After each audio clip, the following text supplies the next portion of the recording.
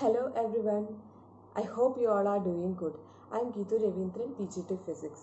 Today we are going to revise the topics we have already discussed from the chapter Electric Charges and Field. So let us start with the concept of electric charge. When I talk of electric charge, what can you think of? I'm sure you can think of things like charging your mobile phone, charging laptop, charging battery or things like that, because we use this term frequently in our day-to-day activities and uses. So what is this charge actually is? Or what are the different types of charge? How a body acquires this charge? How can we measure this charge, or what is the reason behind this charge? So these are the things we are going to discuss in this video. Electric charge is an intrinsic property of the elementary particles like electrons, protons, etc., of which all the objects are made of. It is because of these electric charges that various objects exert strong electric force of attraction or repulsion on each other. Or we can define electric charge as it is the intrinsic property of elementary particles of matter which give rise to electric force between various objects. Electric charge is a scalar quantity. Its SI unit is coulomb and it is represented with capital letter C. And charge of proton, it is positive 1.6 into 10 raised to minus 19 coulomb, and electron carries negative charge and its magnitude is 1.6 into 10 raised to minus 19 coulomb. When you compare the mass of proton and electron, you can see that mass of proton is approximately equal to 1800 times mass of electron. There are only two kinds of electric charge. One is positive and other is negative. Like charges repel each other and unlike charges attract each other. Like charges repel and unlike charges attract each other. This is known as fundamental law of electrostatics. The property which distinguishes these two different kinds of charge is known as polarity of the charge. Now let us see how bodies get charged. All the matter around us are made up of large number of atoms.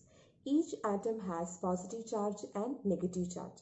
So when you consider a material body, it has large number of atoms and large number of positive charge and negative charge. But still this body is neutral. This is because the amount of positive charge in this body, that is exactly equal to amount of negative charge, and as a whole the body is neutral. So when this body gets charged, consider this example of this material body. See here, the number of positive charge is exactly equal to number of negative charge, and as a whole this body is neutral. Now what will happen if I add two more negative charge in this body? This body acquire excess negative charge and we can say this become negatively charged body. Now consider the case. Here in this, if I remove two electrons from this, what will happen to this material body? If I remove two electrons from this body acquires some positive charge, excess positive charge, and this become positively charged body. So a material gets charged only when this balance is disturbed. Next we can learn the methods of charging a body.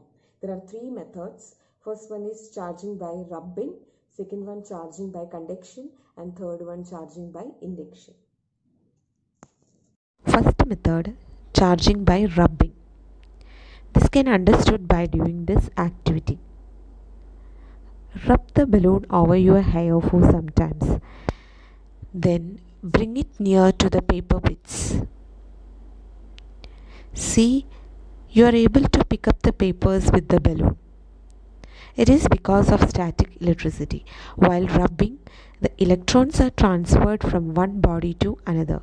As a result, one body acquires positive charge and the other one acquires negative charge, and hence it attracted. Second method, charging by conduction. Bodies can be charged by contact, that is by the method of conduction.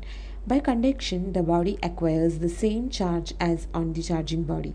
It can be understood by doing the following activity.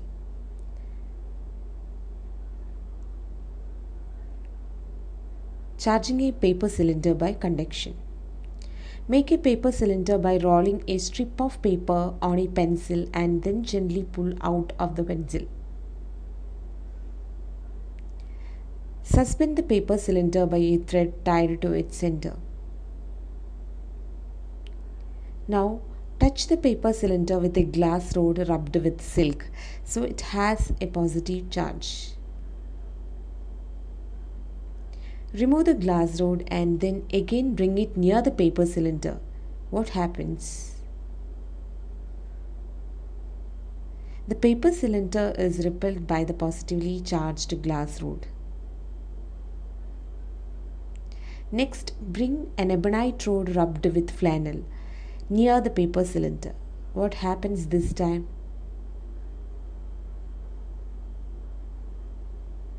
We can see that the paper cylinder is attracted by the ebonite rod.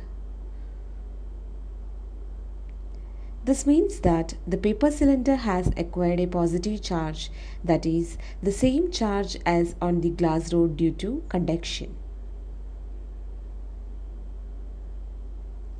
So it repels the positively charged glass rod and attracts with the negatively charged ebonite rod. The third method, charging by induction. Charging by induction can be understood by doing this activity. Suspend a paper cylinder by a silk thread and charge it positively by conduction. Suspend an uncharged rod A1, A2 horizontally. Bring the positively charged glass rod B near the end A1 of the suspended rod. You will find that A1 is attracted towards B.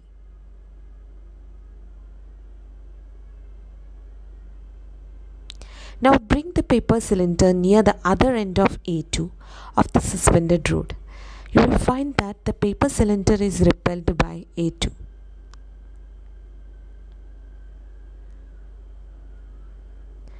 This shows that when a positively charged rod is brought near one end of an uncharged rod but not touching it,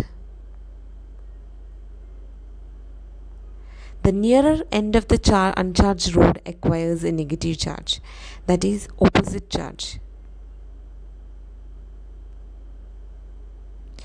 The further end of the rod acquires positive charge, that is, the same charge as on the charged rod. This is known as charging by induction. So let us study about the structure of electroscope. Electroscope is a device used to detect presence of electric charge on a body. See, this electroscope consists of glass case and brass disc, insulating cap, then brass rod. At the end of brass rod there are two gold leaves. Now let us see how it works. The body to be tested is touched to the brass disc of an uncharged electroscope. If the body is charged, the leaves of the electroscope diverge. The amount of divergence of the leaves is the measure of amount of charges on the body.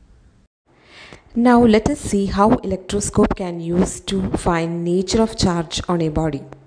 For this, it is first necessary to charge the electroscope positively or negatively.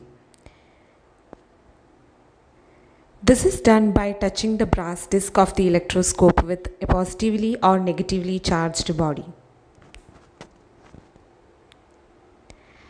The leaves acquire the same charge as on the charged body and diverge. Now let us assume that electroscope is negatively charged. Now bring the body to be tested close to the brass disc of the electroscope. Here the object has the same charge as the electroscope. If the divergence of leaves increases, it has the same charge as the electroscope.